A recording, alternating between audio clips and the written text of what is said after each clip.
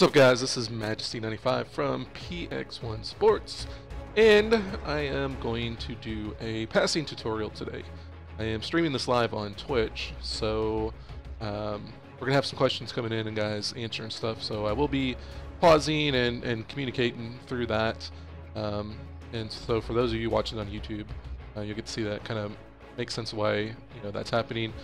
If you're catching this and you didn't get to see it live, you can always tune in on twitch.tv/majesty95. That's my channel. Follow me. We'll let you know when I get on.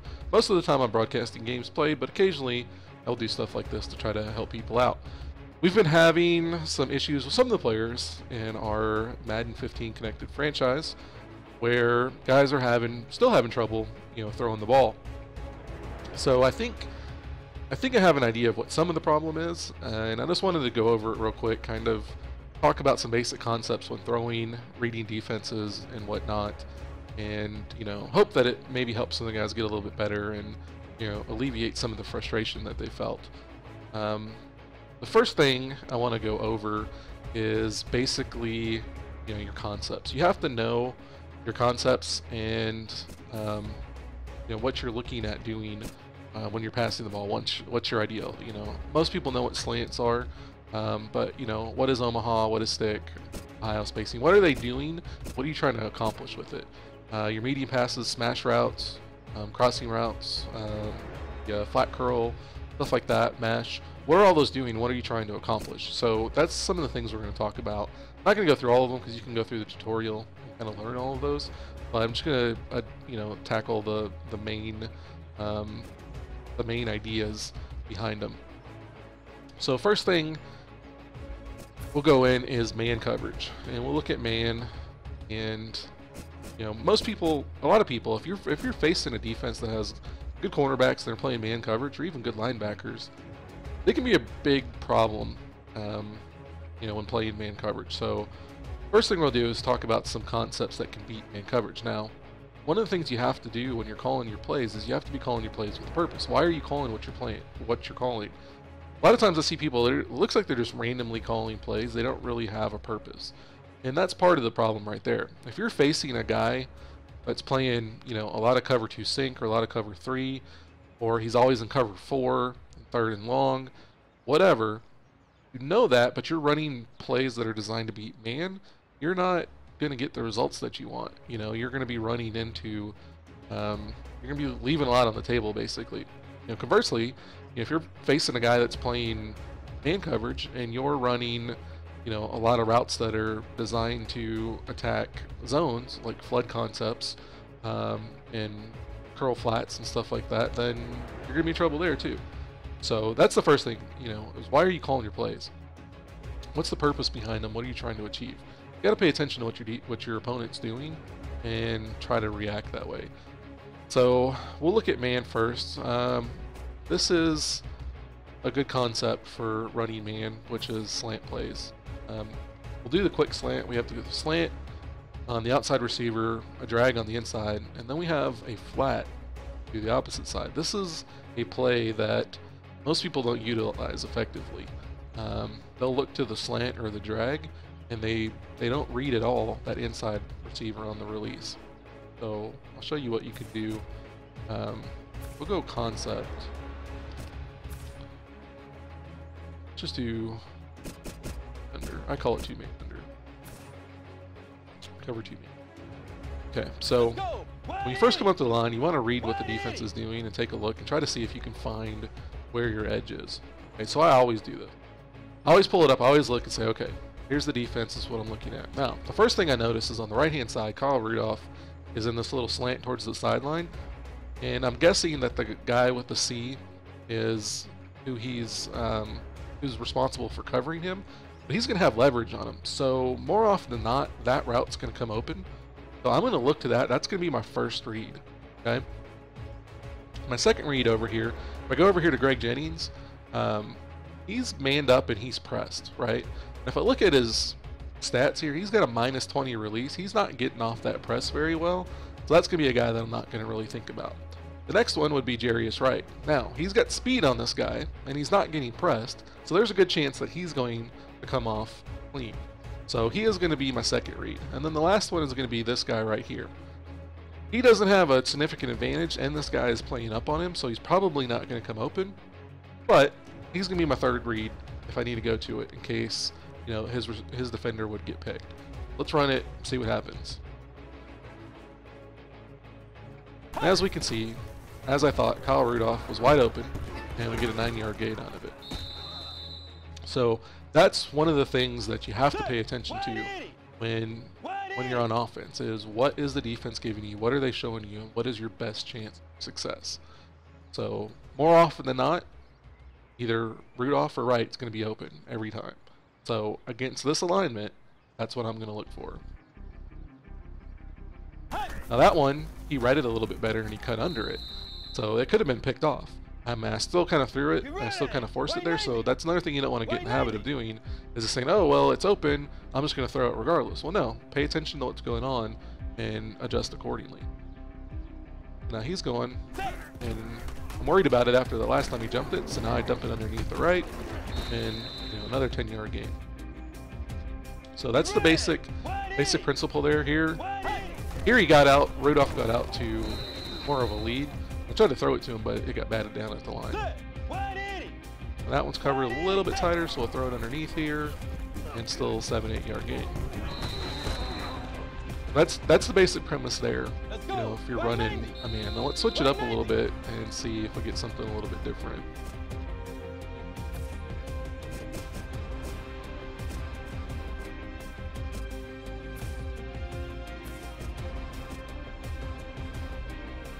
Let's take those same concepts. We're going to go against a random play, okay? Now, judging by the way the alignment is here, this is probably still, this is probably actually cover 2. We got 2 high safeties, but it's one of those where they're going to shade it and make it look like the defender from the far right moved over to the left, make it look like it's man, but I'm guessing it's actually going to be zone. But the thing is that linebacker is still going to have to come over there and cover Rudolph. So he's still going to be our read. If it is a zone, it means Wright or Jennings are going to be coming over after it. The reason we don't want to go to Johnson necessarily is because that outside corner, if this is cover 2, is going to play up underneath it. And it's very likely he's going to jump it, take it to the house. We don't want to do that. So again, we're going to look through Rudolph, we're going to look to Wright, and then Jennings now will be our third read in case the other 2 aren't open. Now, it's exactly what I thought it was. It was a zone. One thing that was different is the linebacker, or the defensive end, actually peeled off.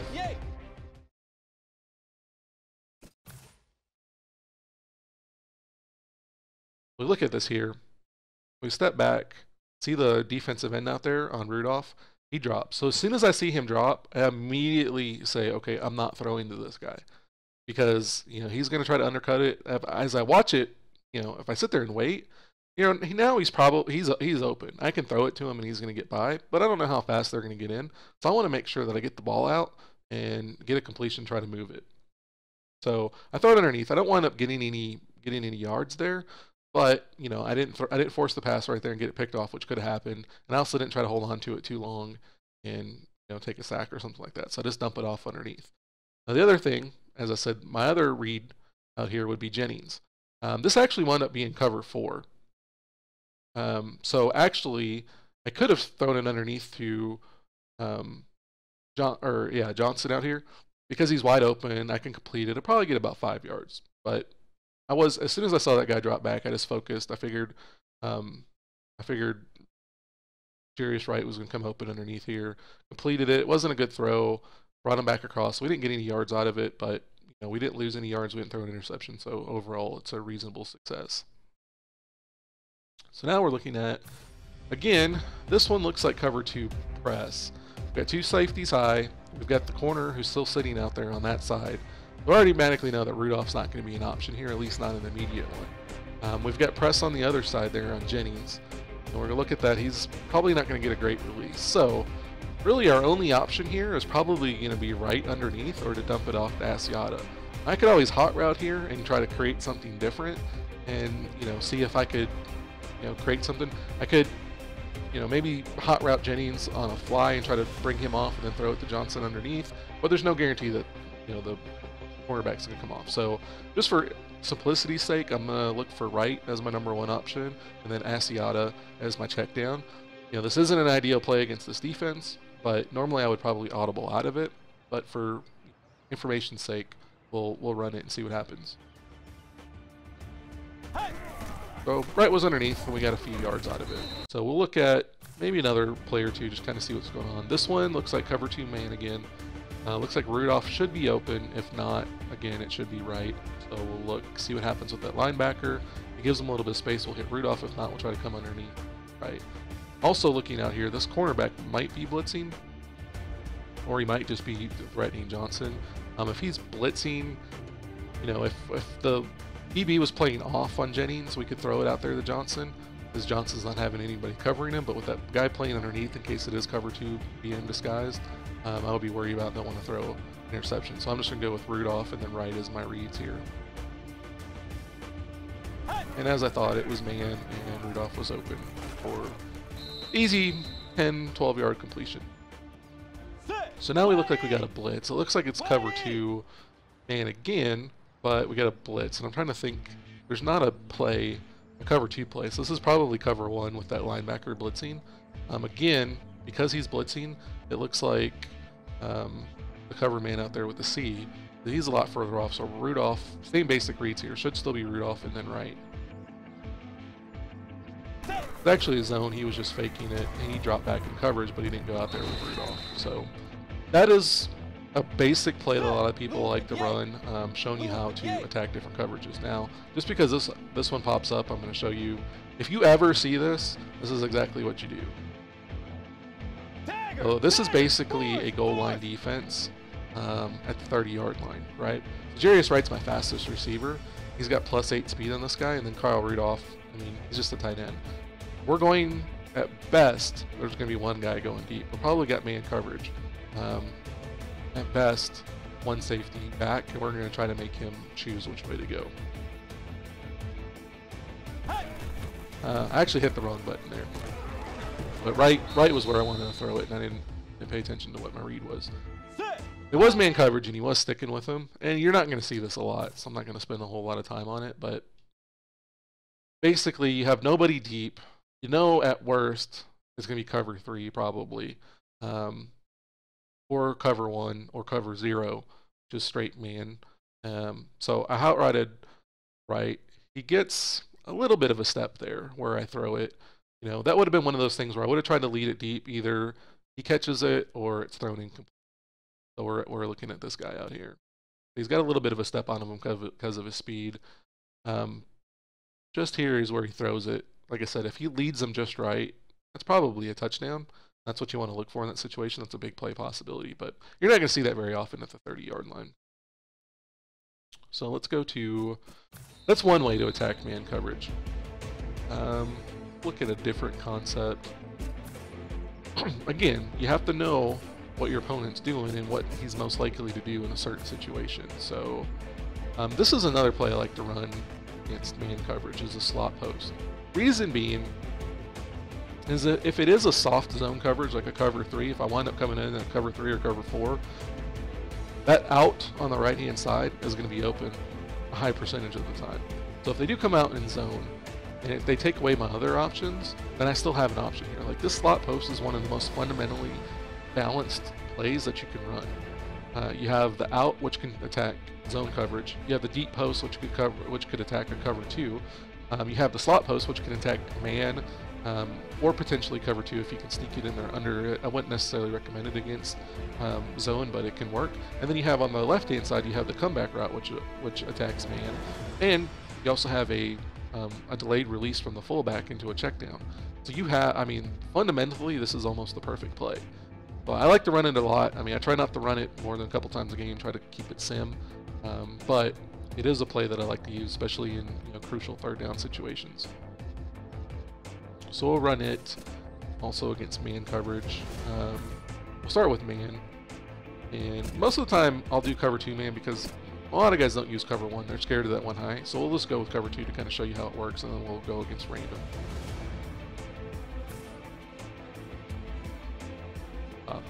Okay, so when we're looking at this, the first thing we want to look at is on the right-hand side, we've got the guy playing press. You know, we can judge it. He's probably not going to win that matchup. Even if it is man coverage, I'm still going to be scared to throw it to him because I'm scared that he's going to jump it and pick it, right? It looks like it's man, just by the way that the defense is lined up. The linebackers kind of lined up on right. That Sherman is out there on Johnson. Okay, this looks like man coverage. I don't like my matchup out there, so what I'm going to look to here is I'm going to look to right first. I'm going to see if he can beat that linebacker, because he's definitely going to have an advantage over him. If he can beat that linebacker, I want to try to hit him on the post in between the two safeties. If not, I'm going to come back down here to Asiata. Asiata, he's going to be running that angle route there, and if he's in man coverage, it's almost always going to be open. It's a pretty easy route. Then my last route would be Rudolph, just on the check down. If neither one of those are open for whatever reason, I'm going to check it down the Rudolph. So you always want to try to have at least 2, but preferably 3 reads on every play, and go through your progression quickly, get rid of the ball, avoid sacks, avoid interceptions. Right cuts inside, it's open, nice throw, boom, 17, 18 yard game. Let's assume that that's not open, and let's see what happens with Asiata down here.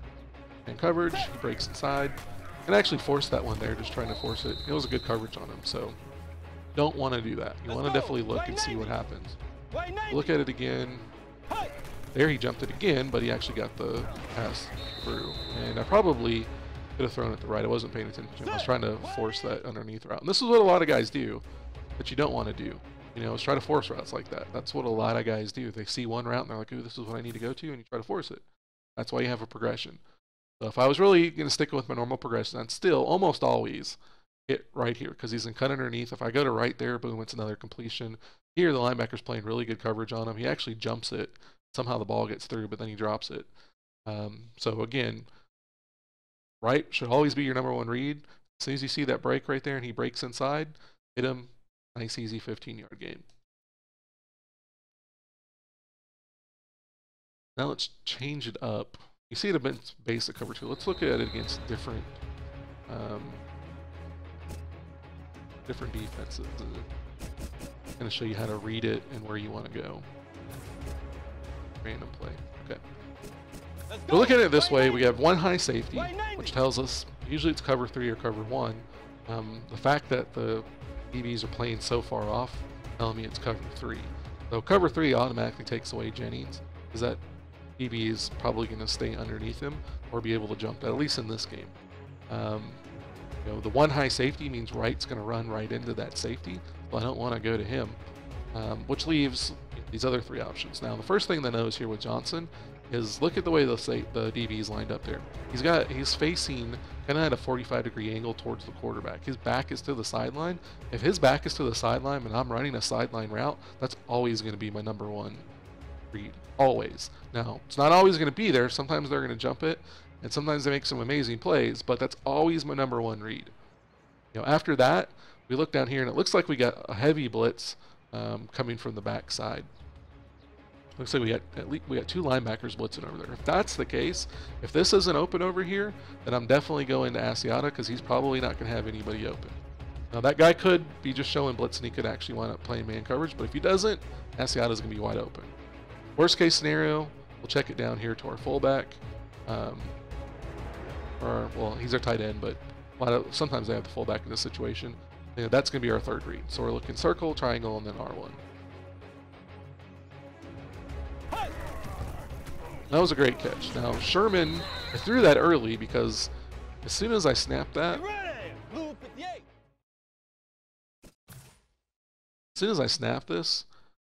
Sherman turns his hips.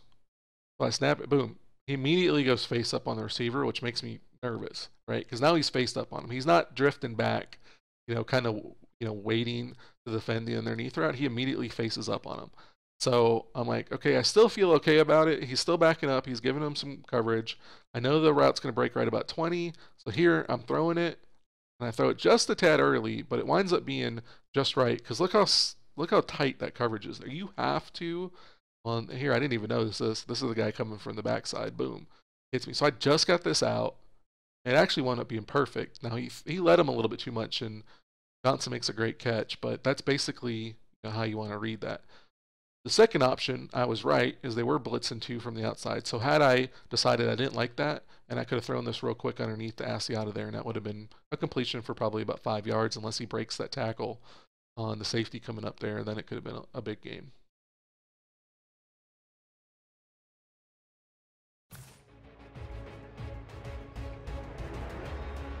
All right, now we got 1 high, but now we're playing tight coverage. Now I'm looking at cover 1. This isn't going to be this isn't going to be zone coverage again. I still don't like this out here, so I have a lot fewer options on this. I don't like running this out route against man coverage, especially against Richard Sherman. I don't like this inside route because we have the safety over the top up there. So really my only 2 options here are going to be Asiata and Rudolph on the check down. Now, this is a situation where, you know, if I had a better wide receiver out here, a better matchup, I could look to the comeback, and it still may come open. But I'm scared of that matchup. I'm going to stick away from it. Normally, I might audible out of this to something else, but let's say we're gonna stick with it. You know, I'm looking for Asiata or Rudolph, triangle or R1. Those are my reads. And it winds up being a blitz off the outside, and you know, I complete it just for a couple of yards, and that's all you want to do. Your basic goal is not to lose yards, not to throw interception. That's what you want to try to do. But you have to take a sack versus throw an interception. That's just what you want to do. Okay, Tyler, who's in our league, wants to see a post route against cover 2. So we'll look at that here in just a second. I'll run this one more time. This looks like cover 2 man, but we also have what looks like 2-man blitz. So basically this is the same read, cover 1, cover 3. Right is going to be possible here. Since it is cover 2, we have the split safeties. We'll look at right, and then we'll go Asiata and Rudolph. So we'll read it in that order. So X, triangle, R1. Right comes open, and he's wide open in the middle. Not a very good throw, but we'll wind up for 15 yards. So that's the basic premise. You know, that's how you want to attack man. That's how you want to go through and read the defense and try to figure out. You always want to have a plan with where you're going with the ball based on what the defense is showing you. All right, so go in. He's saying that he's playing a game, and Woodsmall just burned him with the post against cover 2 sink, which the post is specifically designed to stop cover 2 sink, or to beat cover 2 sink.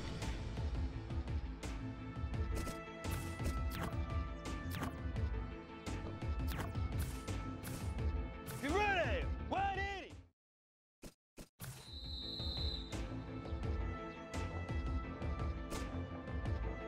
So the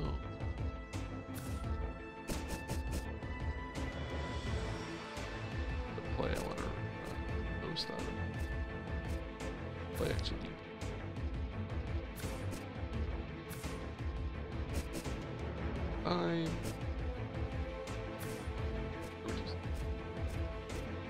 Alright, so here when we're looking pre-snap, what we want to do, if we're calling this play, pretty much what we're designed to do, the first thing I want to do is I want to auto-apply this play action, because I don't want to get stuck in that play action animation if it comes over. Basically, the idea, the premise of this play is it's specifically designed to beat cover 2. Okay, so right is going to run the deep post. He's going to split the safety. That's what ideally what you want to have happen. Right should cut underneath of that safety there on the left. The right safety is going to be focusing on Rudolph or Johnson, and that should leave with a nice pass right open in the middle of the field. So if you come out cover 2 sink and they run a post on you, more often than not, you're going to get burned with it. If you know, that's somebody that knows what they're doing. So now here, against the Seattle defense, they wind up reading it right. And I tried to force it in there. The players that you have are going to dictate a lot. Obviously, Earl Thomas back there is going to play things a lot differently than other guys do. I was also worried about the middle linebacker. Watch how deep he drops. You know, this is a Tampa 2 buck, I think is what they call it. Basically, where the middle linebacker plays deeper than normal. Generally, that middle linebacker will come up here on Rudolph, and I was just focusing on the post. My second read would have been Rudolph, because if that linebacker does drop that deep, I hit Rudolph underneath there at the 20-yard line. That's an easy 10-yard completion. I was just trying to force it. But if you look at it right here, if that guy doesn't keep going so far back, right is in the middle of that defense. Now, Seattle being who they are, they jump on it as soon as I throw it, and I wind up trying to needle it in between triple coverage, which you don't want to do. But that's the basic premise against cover 2, is you want to split those safeties. So my fault on that one is that I should have actually read it out, and I would have went right Rudolph and then Asiata as the check down. So we'll run it right this time.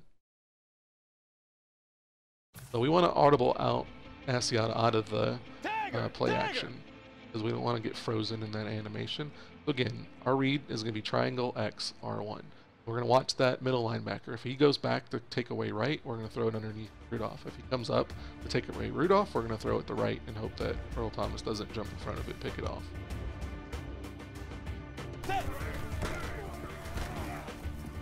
And the middle linebacker, I think that's Bobby Wagner, he kept dropping back on it. So I was trying to throw it underneath the Rudolph, but it got tipped at the line.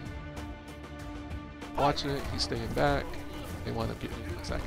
This is why I always practice against Seattle and on all Madden, because it makes you make decisions quicker and it makes you try to read things against better players. I always want to put this in a check down route, because I don't want him just staying in the block. I always want to have that third option. So that's why I audible Asiata to the quick check down, the blocking room. There, again, finally we complete it. Wagner's dropping back. He's playing that deep Tampa 2 buck where the middle linebacker drops back. So almost always I'm going to get Rudolph underneath. That time it came open, but threw it way too soft. And this is how you get beat against cover 2. Just the quarterback not very good here, and the safety's too good. So I'm watching it, and I look, and I like what I'm seeing with Rudolph there. I can take this underneath, but here we have the safeties are spread further out here for whatever reason. I noticed that. And as soon as I saw that, I'm like, ooh, I like this. So I see right back there, and I'm like, okay, I want to try to hit him. Because I know with a good throw, it's going to be a touchdown, but he puts too much air under it and gives Earl Thomas way too much time to come across. But that's the basic concept there. That's what's going to happen if somebody runs a post against cover 2, and that's how you want to beat cover 2. Sometimes you're going to have that middle linebacker drop back deep like that, and that's why you want to have that underneath in route. That's basically going to kill cover 2 all day long. If a guy's sitting in cover 2, that's the combination you want to go to and come up with it. Now let's run that same play, but let's just run it against random coverages.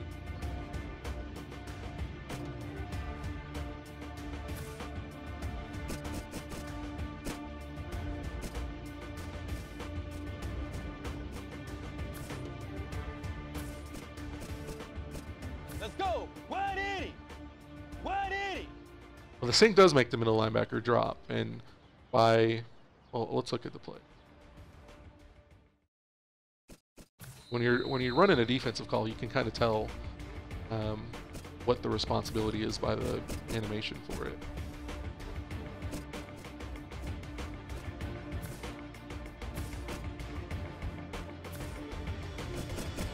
So if you look at the sync, see how the middle linebacker down there is playing a deeper yellow zone than the rest of them? That's that buck, Imp 2 buck principle, where the middle linebacker drops deeper. Now it's going to give you, it's designed, the principle is, it's designed to make you think, okay, I got cover 2, but it's kind of a cover 3 principle because the middle linebacker drops back. But you have to have good safeties and you have to have a good middle linebacker. If you have a slow middle linebacker, a middle linebacker that doesn't have good awareness and doesn't have good zone coverage, he's not going to drop back far enough. He may bite on that underneath route, and then you're going to get picked apart. This works really well with Seattle's defense because they have 2 great safeties and a really good middle linebacker who's got good speed and good coverage. He can drop back and he can take that away, but you're still giving up that 10-yard pass underneath if they run that deep in, which most of the time I'm going to pair with the post route specifically for that reason. But you're right, the middle linebacker would drop a little bit deeper. Even here on the regular cover 2, the middle linebacker drops deeper. Most cover 2s are like that now. Now cover 4 is more reminiscent of what a normal linebacker would do. He's going to play a little bit shallower zone, but he doesn't need to go as deep because you've got both safeties playing the middle. We'll go back to it against random play. And let's see what we got here. Now we got two safeties high, and we've got what looks like a man look on the outside. But knowing that it's man, you have different options. Hot rod him into the check and release again. I don't really like this play against man. You know, if I had better, or if I had lesser corners, I could maybe look at the outright, try to beat it, even though I don't like an outright against man coverage, at least not in this game. Right's still probably our best option, followed by Rudolph. But they're going to have to win matchups there, which, you know, against this defense aren't a given. So I didn't really like any of those options. Rudolph was covered pretty well. But out of all of my options, I had to do something with it. And that one I felt fairly confident that, you know, he was going to get open. Right, he breaks open right there, but that's a deep pass. It's over a 20-yard pass. And as we've seen before, trying to thread passes with this version of Teddy Bridgewater isn't a good idea. Plus, we're trying to hit one guy that's covered by three guys. That's not a good option. We never want to do that. So we just sit here and we watch, like, okay, well, Rudolph is neck and neck with this guy. I mean, he's blanketing him, but it's a one-on-one situation, and he's behind him. So as long as you don't, you know, overthrow the receiver, you know, or whatever, you just throw it right to him, which he does here, he's going to make the catch, or maybe the guy's going to hit him and he's going to drop it, but at least it's not an interception. At least you're not losing yards. And I made the call just at the right time. As you can see, if I held the ball any longer, I'm getting sacked. So I had to get rid of it when I did.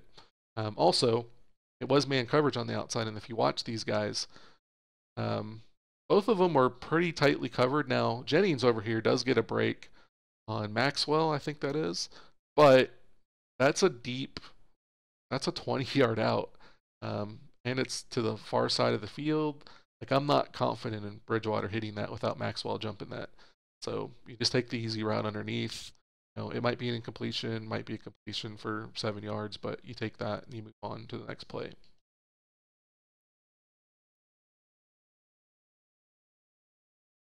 That's Tyler's saying that, you know, he's got Manti Te'o on his team, and that Te'o might not have, you know, been able to drop back and take that away, and that could be part of the problem. You know, Te'o's still young. I don't know how much development he's put into him, but if he doesn't have, you know, a high zone coverage, at least a 75, if not probably an 80, if his awareness and play recognition aren't up over 75, 80 also, he's probably not going to, he might bite occasionally on that underneath route. He's probably not going to drop back deep enough.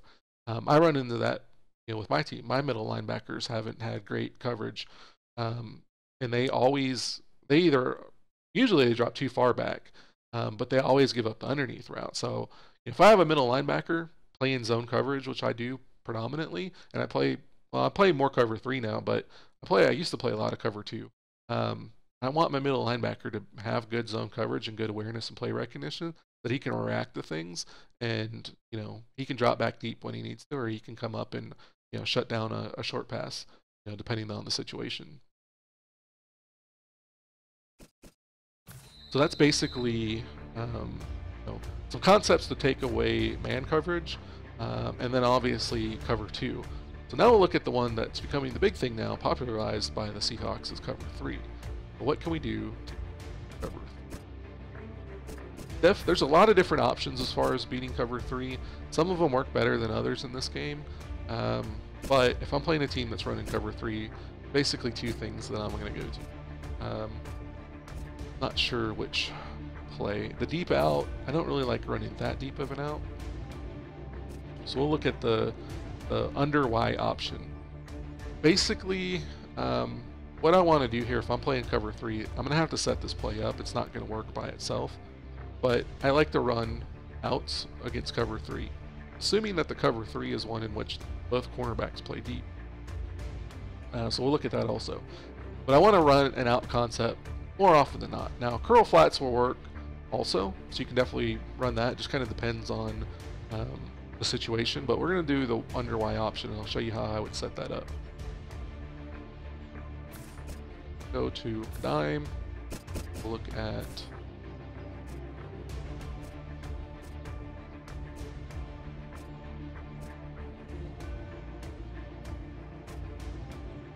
we'll go with buzz press. That's pretty typical. So Let's go. this one's a little bit harder to recognize because they're starting off in the too high safety look. So you're thinking that it's cover 2. If this was the case on this particular play, if I see this defense, what my read's going to be here is I'm going to look to square Jennings because I know against zone he's going to come open. You know, if this, but they're setting it up in a man look because they're pressing. So this looks like 2-man under to me. I'm still probably going to look to Jennings, and then I would look to right with my backup being Kyle Rudolph. Now we know it's cover 3, and this one being cover 3, that the linebacker or the inside cornerback is going to kind of come into this little flat route. I'm not going to look to right, but you know, basically that is a concept that can attack it going without route, just depending on how it looks. But this one's particularly, I'm just going to look to Jennings, then I'll look to right, then I'll look to Rudolph. And Jennings is open, and because I mean, it kind of plays against this route. This route I love to run against zone coverage.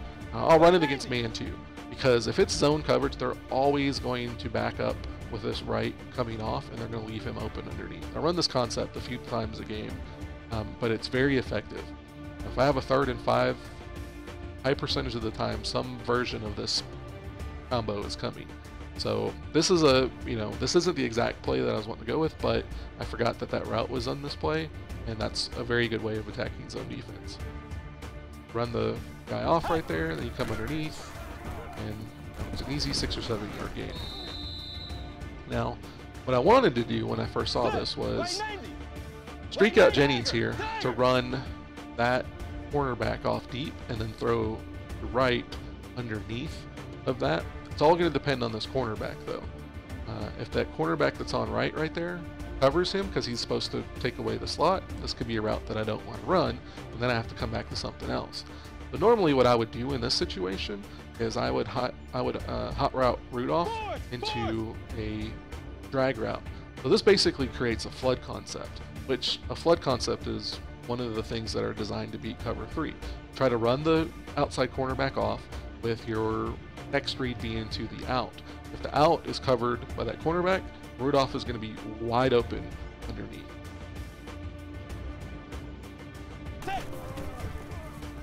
Now the linebacker came across with him, which generally doesn't happen. That's your middle linebacker. Generally he's going to stay in the middle, but when you have a good middle linebacker, he's like, okay, I have my linebacker out there on Rudolph. I don't have to worry about him. He's going to drop back. He's going to see, you know, that Rudolph's not going deep. He knows he's got the other side of the field covered. He knows this side is covered, so he's like, well, I might as well stick with Rudolph. That's just good linebacking right there, and that's the benefit of having a really good linebacker in the middle. But we'll go and look at the replay.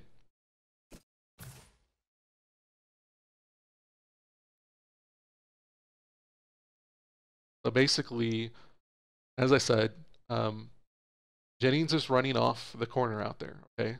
So my read is going to be right, 17. And he breaks. Now, initially I was like, okay, this might be open because the cornerback broke in there. But as soon as he takes one step forward and then he starts dropping back. And I'm like, nope, don't like that. Can't throw to right. That's going to get picked off. Now, I watch Wagner come across with him here, and I'm like, I don't really like this. He's not as open as I thought he was. If Wagner stays in the middle of the field, or if you have a lesser linebacker that's kind of staying in the middle even though he doesn't need to, that's a situation where Rudolph would be wide open down here. But this is still a situation where you pick up a couple yards. Now, if it's 3rd and 5, you're not going to get the first down, but you're not taking a sack. And if you are really at the 30-yard line, you're still keeping yourself an opportunity of kicking a field goal, which is, you know, what you want to do. You're in scoring position. You want to preserve that opportunity of getting points. Move the ball and get a first down, great. But if not, then you take what you can get. So now let's run that same play against the random defense.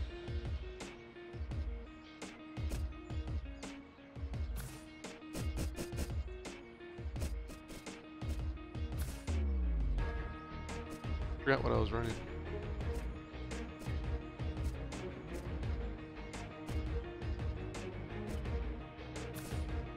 I forgot what play I was.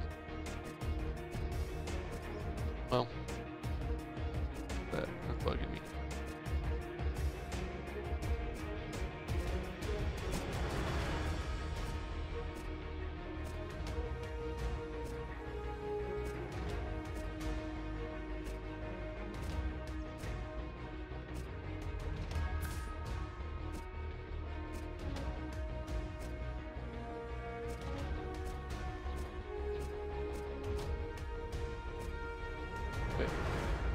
Well, here, we'll run this as a basic, same basic concept as what I was initially wanting to do, backing cover 3.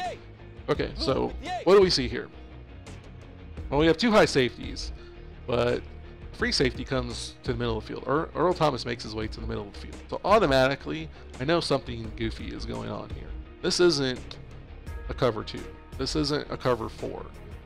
More than likely what's going to happen here is Chancellor, who's the right safety, is going to drop into the middle, and this is going to wind up being a cover 3. So, and with both of the cornerbacks playing off coverage here, what I would want to do here is I actually want to go Jennings or Johnson, not the underneath route, because that underneath guy, as we saw in the last play, can be taken away. What I would do is set it up like this.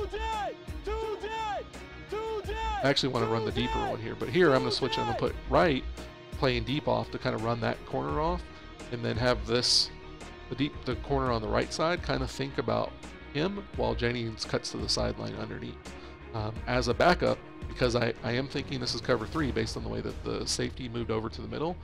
Same concept here. I want to run the drag route underneath, because if he takes away that out, I still want to have a check down. I want to have something I can go to, and I'm not confident in Asiata getting open on that angle route against zone defense. Another thing you can watch here is you can watch, this is a little bit more risky play, especially against this defense, but because I streak right there, and he does have a speed advantage, and Johnson's running a streak on the outside, if Chancellor does come underneath, that means that Thomas is going to have to make a decision between one of those 2 guys, and one of them might come open. Now, Richard Sherman's playing a deep third over there, so Johnson's probably going to be open, and he's going to come over, take away right. But a lot of guys see this, and they say, ooh, it's right.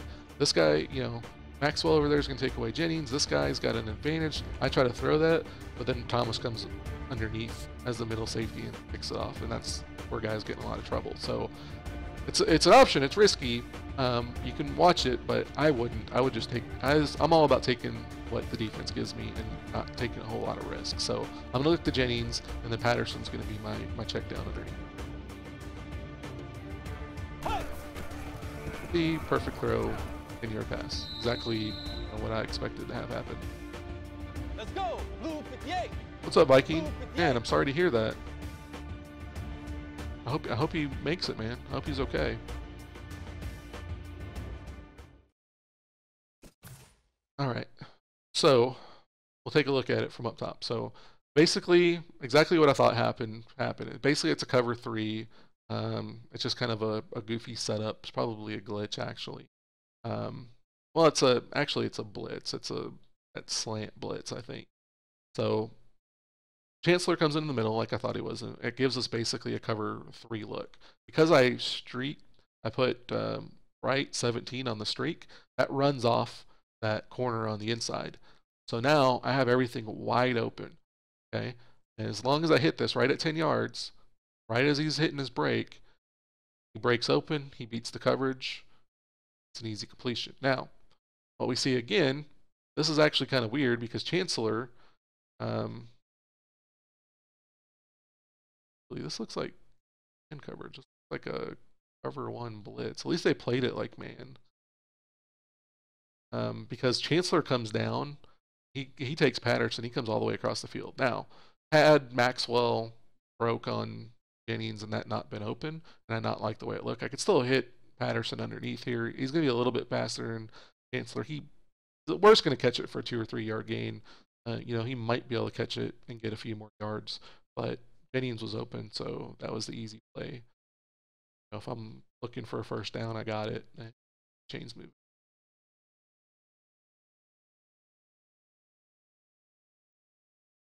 We'll look at a couple different options. Now, this one's basically the same setup, and this one's going to be cover 2 man, or cover 1 man is basically the look that we're giving us. Against cover 1 man, I wasn't expecting that one to be played like man coverage, but the safeties or the cornerbacks were deep, so I was willing to take a shot on that out route. Here I'm not. I'm not trying to run any of these out routes right here. So I want to completely change what I'm running. If this is man coverage, I know Patterson is my fastest guy. He's going to be faster than anybody that's covering him. So what I want to do is put him in a under route right here. I'm going to put Wright and Jennings in streaks. I want to run those corners off. My first read, if this is man coverage, is going to be Asiata because he's going to have the deeper route. He's going to get me probably 4 or 5 yards if I get the completion, maybe a little bit more. But if for some reason they take him away, then I want to go to Patterson underneath, who's probably going to outrun that guy. And since I ran off both of the receiver or both of the DBs over here, he's got a good potential for yards after the catch.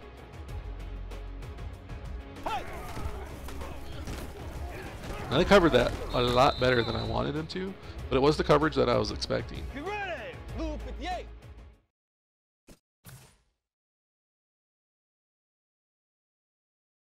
So when we look at this, it was cover 1, like I thought.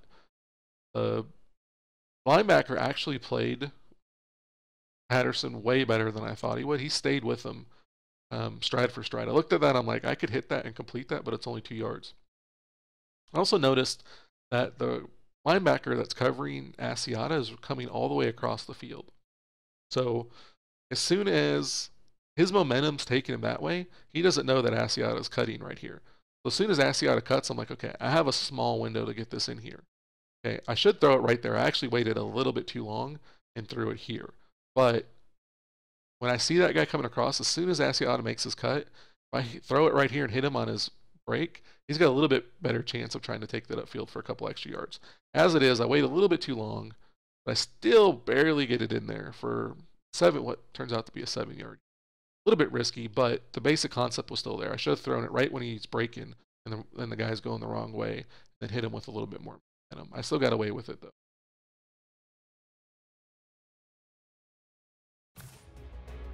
All right, so now we've got a cover 3 look again. So we want to go back to what we did before. We want to send right on the streak. Tagger, tagger, tagger, tagger, tagger, and Jennings tagger, to the outside. Force. And then normally I'd run Patterson on the underneath route. Now, sim leagues, you have to be careful because a lot of sim leagues don't allow creating on the fly, and I don't personally like it. This is one of the rare situations that I'll create something on the fly. Ideally, you can have if you had a custom playbook, you'd have that as an audible, and you could automatically, switch to a play that basically has that formation. We don't have custom playbooks, so we don't have custom audibles. We can't set our own audibles, so sometimes you got to kind of make it. But in a sim setting, you don't want to do this every play. Now, this is just a rare situation where against the defense that I had, I set it up, to take advantage of what I was seeing, which is basically creating a flood concept to take advantage of cover 3. So again, I streaked off right. He's running off that DB there, and Jennings is running the out. He's playing off coverage. As soon as he hasn't even broke yet, but I know right as he's getting there, I'm throwing it right as he's about to make his break. See, he plays it well. If I wait too much longer, he's going to jump that. So I get it just in time, 10-yard gain, first down. So, again, Mad Viking is asking best pass play to get 5 yards. And going back to, the concepts when we started the video, you have to know what you're playing against, because there's not a one-size-fits-all play for the most part. There's a lot of different things that can get you 5 yards, but it's going to be dependent upon what the defense is giving you. As I said, if you're playing, I'll just go through a formation, like a typical formation that you might run. Is this, say it's a 4-wide look. So what are you going to try to do to get 5 yards? Well, it depends on what you're going against. This flood concept on the bottom is one of those where that flood breaks. And I think he breaks about 7 yards or so.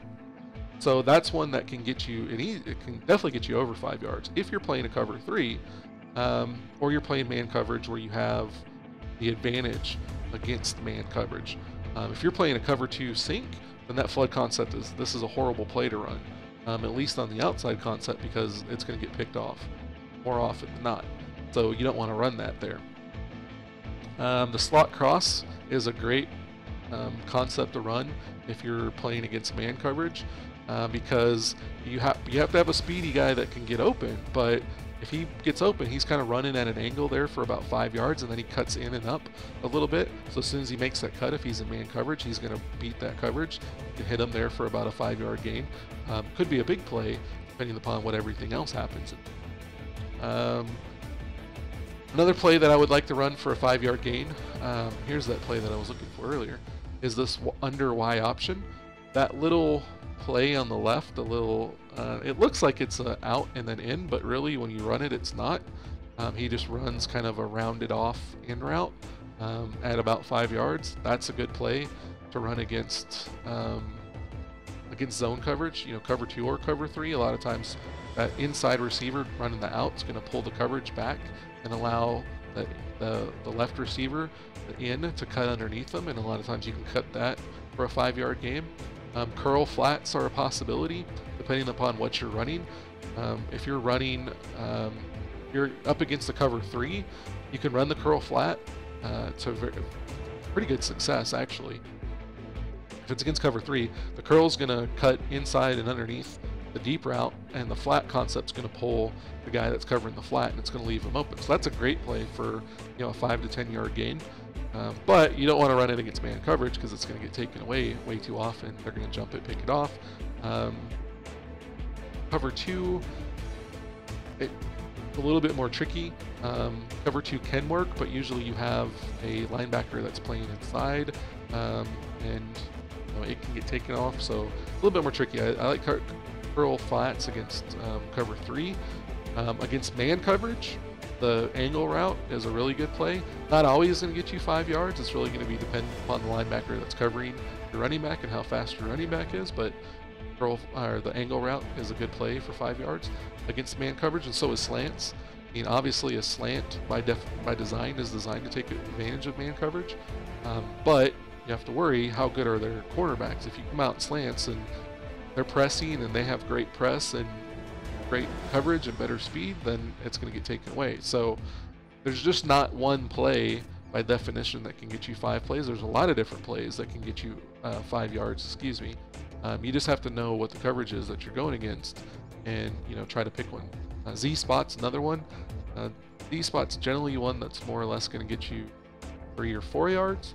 But it really depends on what you're going against. If you're going against a cover 2 on the Z spot, the cover 2 guy, the cornerback, is going to come down to play the running back releasing out of the backfield, and the safety is going to play deep, so that inside receiver running the corner route is a lot of times going to come open. You can hit that for 10 to 15 yards. If you wind up being against a cover 2 sink or a cover 4, then a lot of times the spot will come open underneath. Let's hit that for a 2 or 3 yard gain. So it really just depends on what you're looking for. So, all right, Viking. Sorry you can't hang out, buddy. I hope your day gets better. I hope your grandpa's okay. So those are basically, everything about playing on offense is all about being able to dissect what the defense is doing and knowing how you can attack it. If you don't know how to attack certain coverages, go into the tutorials and run those tutorials and get better at identifying coverages and learning what concepts are going to beat certain defenses. So I'll go through another one here. We'll look at the flood concept. This is basically the same thing that we were trying to do when we were creating our play. It's just a little bit different. But we'll run this against the cover 3. Do the cover 3 buzz press. Now, again, when we're looking at this, we're looking at it and it looks like cover 2 man. Now we know it's not, so we can still run this play. But if I was running this and I thought it was cover 2 man, I'd be a little bit concerned. I would still look to right here because I know he's got a speed advantage, but I'm going to worry about that DB undercutting him here. So if this was truly man coverage and I'm looking at it now, well, they just gave it away here actually. As we sat here long enough, here they're showing us cover 2 man. But just a second ago, Chancellor stepped up a little bit and Thomas went back. But if you wait long enough, see, here's Chancellor coming back and there's Thomas going back. So now, if you see that, now you know this is not cover 2 man. Now you know that they're showing cover 3, they're just getting impatient and they tip their hand too early. But if you see that, then you're like, okay, now I know it's cover 3. So that can play into it. But if I'm just looking at this and I'm like, okay, this is cover two man, I'm going to say, okay, Jennings is going to run off Byron Maxwell out there. This is going to leave Wright one-on-one with this guy. If Wright can't get open there, then I'm going to come back. Knowing how good their linebackers are covering, I'm probably not going to look to Rudolph. I'm probably just going to look for Johnson underneath. Hope that he's got a little bit of space and separation on Richard Sherman. And then if neither one of those are open, I'm probably going to try to take off and run and at least get back to the line of scrimmage. But we know it's cover 3, so.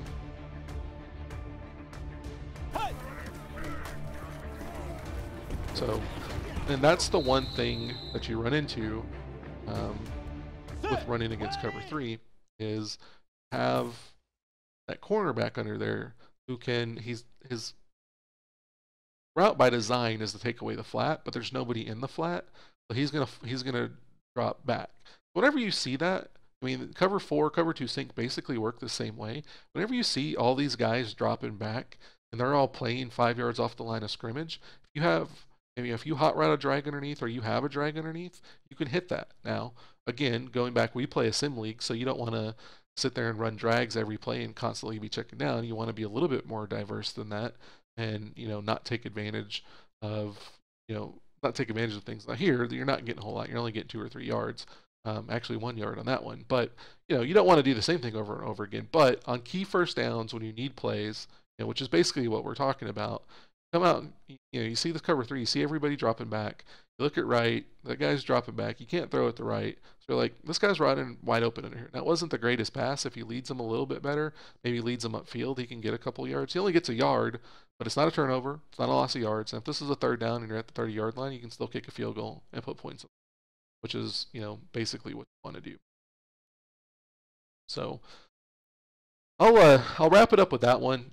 Basically, we went over the basic principles. You have to know what you're going against when you come out. Actually, I'll run one more. We'll do a couple against random defenses this again, so you can kind of touch on what you want to look at the line of scrimmage.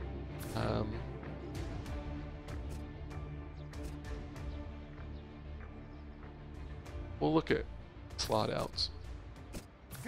So again, here we have a one high safety, but both corners are playing up on the receiver. So this is telling me this is cover 1 that I'm facing. So if I'm in man coverage, I want to look at my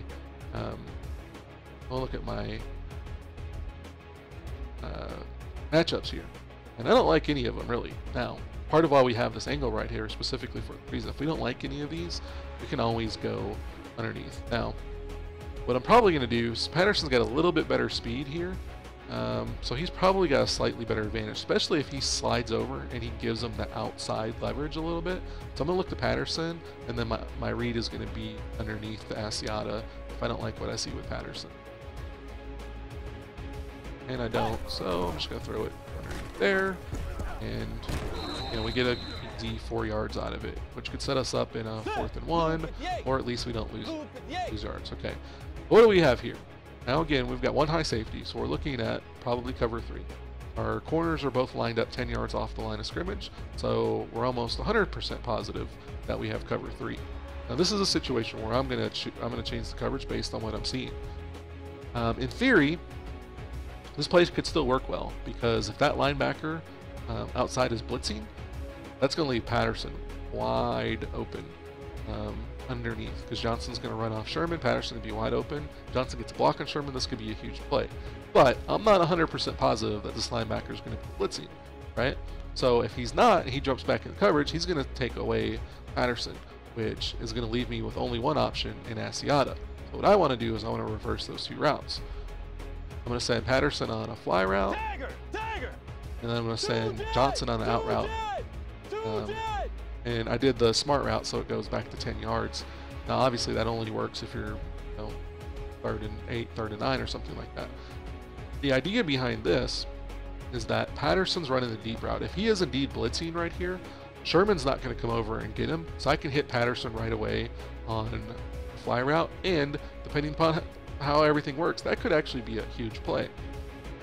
If, for whatever reason, that linebacker decides to drop back into coverage and take away Patterson, then Johnson is still my possibility out here on the outside running that out route. I don't particularly like it against Sherman, but I like the possibility of what could happen with Patterson, so I'm going to look at that. My worst case scenario is I try to dump it down underneath the Asiata, depending upon how the play breaks down. So the linebacker stayed underneath, which is what I thought. Let's go. 180. And I tried to hit Patterson right away. He did exactly what I wanted. Now, he actually was dropping in the coverage. He just didn't drop in the deep coverage. So he was actually playing, it was actually a cover 0 blitz. He stayed underneath with the linebacker, and we tried to hit Patterson real quick there. Now, he winds up dropping. It should have been complete for a 10-yard gain, but he did what I wanted him to do. He stayed underneath. Patterson was open. I tried to throw it soon, and that was as soon as I could get it. The whole going through the whole animation, that was as quick as I could get it off. But depending upon the safety, depending upon your receiver, sometimes he's going to catch that, sometimes he's not. But you're not losing yards, and potentially you're picking something up. Now, as we can see, had I thrown basically that same, had I not thrown that way out and stuck with the out route, if I had thrown that, right as Johnson's getting right here, instead of throwing it to Patterson, I'm throwing it to Johnson. He makes that cut underneath the Sherman, and that's probably a 10-yard gain too. What do we got here? Well, now we see the safety coming into the middle. There's one high, but that safety, we know by him coming in the middle and playing like a linebacker, we know he's blitzing, right? So basically, this is still going to be the same concept. We still want to run off the linebacker, and then we're going to play the out route underneath there. Another thing you could do here is you could put Asiata in the flat, so that way if Johnson gets taken away by Sherman, you can dump it off to Asiata. So we're going to go X circle and R1 here. Now, that's exactly why I don't like throwing that route against Sherman, because I threw that super early and Sherman broke on it. That's one of the things that you kind of have to know the personnel. This one here, this is this looks like a punt coverage. He's playing a really deep third there. Basically the same concept on this play here. Obviously we know Sherman's out there. I don't really like that, especially after that last play. He already picked it off. What I'm probably going to do here is look and see where my advantage is, which is with Cordero. I'm just going to put him on a drag route underneath, and I'm just going to kind of take my chances that he can outrun the coverage and see what happens. You can also put that guy into a streak to kind of run him out if you want to do that. To hope, because we're looking at here, if I'm calling this play, it's probably like a 3rd and 4, 3rd and 5 type play. So we want to try to get those yards. So, but we also want to get it out of there. If that guy's blitzing on the left over there, we want to try to get rid of this. So we're looking at Patterson and then Asiata as the backup. And that one worked exactly how we wanted it to. The guy actually got picked on the crossing route. So when we run it, he's sticking with Patterson, and Patterson actually gets held up there for a second. It does create a little bit of space there for Asiata. You can try to thread that in there, but he's going to get hit. It could get jumped. Just didn't like it. I liked the fact that there was all this traffic in there. The guy's trying to run with them, and then right as I'm about to throw it, they kind of run into each other. And then Patterson's faster than all those guys, so he gets to run upfield and winds up getting a 10-yard gain out of it. So here we have what looks like a cover 2 look. Now this is a situation where what I generally do in a situation like this, if I'm in this play and I come out against a cover 2, as we showed before with that linebacker playing in the middle, we kind of want to look and see what he's going to do. We want to create pressure on those linebackers playing in the middle. So by moving right over to the slot, I'm creating the situation in which that linebacker's got to commit to either right or Asiata. Okay, so if he plays underneath it and he wants to cover Asiata, then I can throw it to right behind him. If he stays back on right, then generally Asiata is going to come open underneath. So see how that goes. So my read here, I only have 2 reads. My read is going to be triangle and then R1. I could always put Patterson on a drag underneath, but again, you know, playing in the sim league, you don't want to just keep having the same things over and over again. In reality, it's probably a realistic thing, but you know, we don't want to abuse things overall. So I'm trying to show people how you can attack certain things without trying to manipulate coverages and take advantage of efficiencies in the AI. We're going triangle and R1. Now, that was a bad throw, but he did what I wanted him to do, and he created that right get space. It was kind of a bad throw, but it was also a good defensive play. So right comes back right here. This is exactly what I want to have happen. Now the guy's rushing underneath, and Asiata winds up being wide open. But look at how far apart those two linebackers are, and he's breaking right there, right? So I throw that as his break. Well, the linebacker, when I throw that, he's outside of him, and right's got inside leverage, right? And he's breaking. Well, the linebacker breaks and runs around him to pick it off. And that's one of those things, like I still don't think I read that poorly. That's basically all I was looking for. I wanted, you know, you've got like a 7 or 8 yard separation between two linebackers. You've got a wide receiver. You thread that in there, they're going to catch it more often than not for a good 6 or 7 yard gain. Linebacker just makes a good play. Now, I could have played it safer and look at Asiata, who's underneath here, and hit him, and he's probably going to get even two. That would have been the safer play. And, you know, based on the way that it happened, that's probably the safer route, what I should have went with. But I know if I complete that, it's actually a 6 or 7 yard gain. Again, not every linebacker is going to make that play. We can run this a couple times. He's not always going to make that. But, you know, if you're really playing smart and you're playing safe and you're trying to take what the defense gives you, dropping it underneath the Asiata is probably your safer play.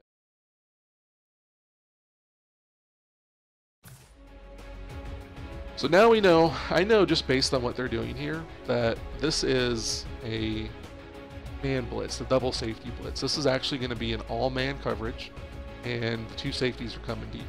First thing I want to look to when I see that is this, my matchup out here. Cordarrelle's going to have the speed, release everything. This is Cordell Patterson's got a lot of speed against a number 4 cornerback. It's not guaranteed to get open, but there's a good possibility of it. I also want to know that I got a quick check down underneath. So I'm going to hit Patterson on the streak, and then I'm going to put Johnson on a drag underneath. So what I want to have happen here is I want to hit, if Patterson winds up getting open, if there's some kind of screwy coverage or something like that, Patterson winds up getting open deep, this could be a huge play because there's no safeties back there. Then what I want to do is I can still look to Asiata and see what happens with him. Worst case scenario, maybe there's a pick that gets created with Johnson on the drag route, and I have him open. We're going X, R1, and circle. Oh, and I looked at that and I liked the way it looked for Asiata, so I tried to hit him. It was a terrible throw. I get so used to playing with Teddy Bridgewater. That's a 93 overall now, so playing with this version of Teddy is not as much fun. So I streak Patterson. He gets good coverage. I don't really like the way it looks. But what I saw here is not only are both cornerbacks blitzing, but we also have a linebacker that's blitzing. Yeah, the one linebacker and both safeties are also blitzing. So as soon as I see that, I'm like, okay, this is wide open. Asiata is wide open here. Now, Sherman is like 5 yards behind Johnson, and I could certainly be okay with throwing that to Johnson underneath. But what I was hoping to have happen is I throw this to Asiata behind Sherman, and he's got room to run. Because if he catches that right there while Sherman's still not reacting to the play, I could potentially head upfield before Sherman catches him and get a bigger play. Whereas if I throw this underneath here, yes, Johnson's got quite a bit of yardage, but I kind of expect that Sherman's going to make up that ground when I complete it, stop him about 4 or 5 yards. I was hoping that this was going to be more of a play, but it was just a bad throw, and it winds up being a completion. But it's not a loss of yards, and it's not a turnover. So we'll run one more here, take a look at what we got. Now this is going to be, well, usually it's cover 1 or cover 3 because we have the one high safety, but I'm guessing that this is like a press cover 3 with a strong side blitz over there. My team, I would have more speed, and I would try to look to streak somebody, but I don't like that against these guys here. So I don't really like this defense at all. Asiata is going to be my #1 read, and because we're bringing a strong side blitz, what I would probably do, well, what I wanted to do and what I did was two different things. What I wanted to do is I wanted to streak Patterson to kind of create more space, and then I was going to run a drag underneath. This one's a little bit different. Both the linebacker, this is the dime coverage. So, oh, they have a 3-2. So 2 linebackers are blitzing, and it looks like a cover 2 with a blitz in the middle. So this one, I'm basically going to look at, I'm just going to hit Patterson on an in. What I'm basically hoping that's going to happen here is these 2 linebackers are blitzing. The cornerback that's lined up over Patterson is going to release him and take Asiata, which is going to leave Patterson open. He decides to stay with Patterson, then Asiata should come open behind him. We're going to go X and R1 on this one. We kind of stayed back with Patterson. We didn't wind up getting the first down if we needed 5 yards, but we got a couple yards. And it's a situation that sometimes that's actually going to work out for us, and we're going to get more yards than that. Now this actually looks like cover 6 to me, because we have a press on the right side and a deep coverage on the left side.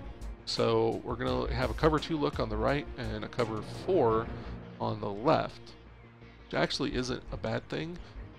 Considering this coverage, but what I want to do here is ideally I want right to come open, because this corner I'm hoping is going to drop back and then create space on right, giving him the out. But if he doesn't, then I just want to run Patterson underneath to pick up yards and maybe get a block and get the yardage in. Does not play deep with Patterson, or with right like I anticipated. I still got to dump it off underneath, but again, this is where people make mistakes on third down. Is they don't want, they have to get the first down, they feel like, and they're not willing to take a check down and preserve the ball and play field position, take the points. You're at the 30-yard line, take the points, or say you're facing the wind and you can't kick that field goal. Then just take a fourth down, take a 4th and 3, which is what you have there. You can run a different concept to pick up 3 yards and try to get in on the 3rd down. You don't always have to get the first down. Sometimes, if you're on the other side of the field, you're at the other 30-yard line, and you run this, and you don't get it, just punt it. Punt it, play field position, punt it, pin them inside the 20, and play good defense. That's the whole goal behind it, is you just don't want to turn the ball over. And too many people think they need the first down, and they try to force it. They come out and they run this play. They watch the corner. He drops back like I want him to, but he doesn't drop back far enough. He stays underneath it right. Well, if I throw that, it's going to get picked off. Asiata coming out here, I don't like that, because look at the linebacker. He's staying inside of Asiata. I don't want to throw that because he's going to jump that and pick it off. So my only play here is my check down underneath to Patterson. I got to hit that, and I just got to hope, if right comes down and makes a pick right there, I can maybe turn it upfield for a couple yards, but he doesn't. So I'm just going to take it, take my 2-yard gain, and then decide on 4th and 3 whether I want to kick a field goal, or if I can go for it on 4th and 3. You look at that, but you just don't want to turn the ball over, and you don't want to take a loss of yards. So that's the basic premise. So hopefully that gave you guys some insight into, have a plan, when you're calling plays. Call your plays because based on what you think is your opponent is going to do. If you think he's playing a lot of cover 2, then run something that's going to attack cover 2. If you think he's going to play man, then run something that's going to take advantage of man. So that at least your initial play call is exploiting what you think the defense is going to do. Then when you get to the line of scrimmage, take a look at it, analyze the situation. If the defense is not giving you the look, if you thought it was cover 2 and they've got 1 high safety and you're against cover 3 or cover 1, take a look at your play, see if you have routes that can attack that, and if you don't, then call an audible or try to get a quick hot route to take advantage of what they are giving you. And worst case scenario, make sure you have your 3 reads, at least 2, but at 3. Usually your second, if you only have 2 reads, the second one's got to be a short check down, one that you can get rid of, maybe pick up a couple yards if something good happens, break it for a few yards more, but also something that that's going to be safe and that's not going to lead to a turnover. And then as it plays out, look at what happens and go through your progression. If your number 1 read's not there, don't force it. Don't turn the ball over. Look to your number 2 read. If your number 2 read doesn't look good, then go to your check down. Complete it for 1 or 2 yards. Don't lose yards. Don't turn the ball over. Live to fight another day. That's what you want to do every time on offense. So hopefully that helped you guys a little bit. Again, I'm going to put this on YouTube. I might cut it up a little bit to shorten it a little bit, but that's basically how you want to go about approaching passing the ball on Madden 15 this year, and moving the ball and making sure that you're not turning the ball over and putting yourself in the best position to win. So be sure to check us out on Twitter. You can follow me at Real Majesty 95. You can also follow us at PX1 Sports. You can also check out my Twitch is twitch.tv/majesty95. You can find us on YouTube/majesty95 or youtube.com/px1sports. And lastly, be sure to check us out at px1sports.com, where we host the best leagues on the planet. Hope that guys helped. Hope you guys enjoyed it. I will see you guys next time.